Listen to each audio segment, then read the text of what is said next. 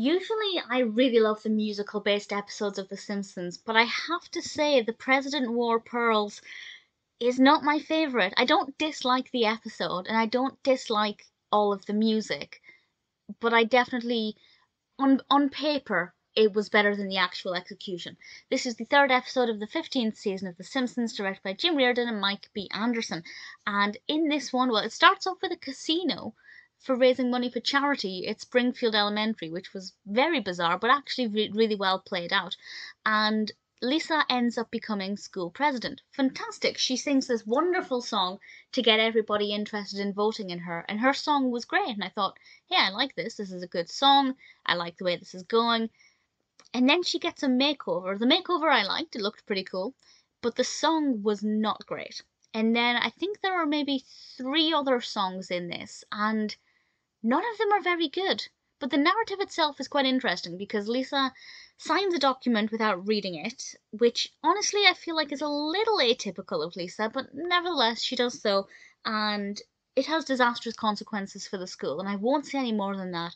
But she spends the rest of the episode trying to restore the issue that had been caused, and it's not too bad. It's interesting. It took a direction I wasn't expecting.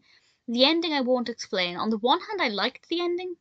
On the other, I feel like it was a bit of a cop-out and kind of a sloppy way to finish things off. So I actually don't know if I like how it ended.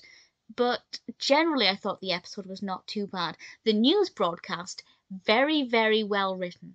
It's what, maybe a minute in length, but it's really well written, very funny. The timing of everything is perfect. It flowed really well. So there were definitely things in this that worked well. The narrative is quite interesting.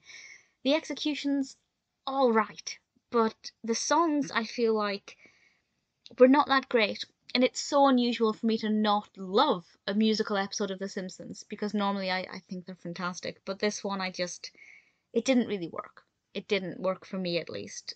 But the first song, Lisa's first song, I thought was really brilliant and really engaging. So it's definitely a roller coaster ride of an episode. Bits of it are great, bits of it are not that good. Would I watch it again? Yes. And I'd actually be keen to watch it again, when I will eventually, to see if my opinion on the songs change, to see if they maybe grow on me with multiple viewings, which can happen with songs. You know, we all have songs we don't like, and then we watch it again, and it's actually not as bad as we thought. So yeah, I will watch it again, but not immediately. It's definitely not my favourite, but there were good bits in it.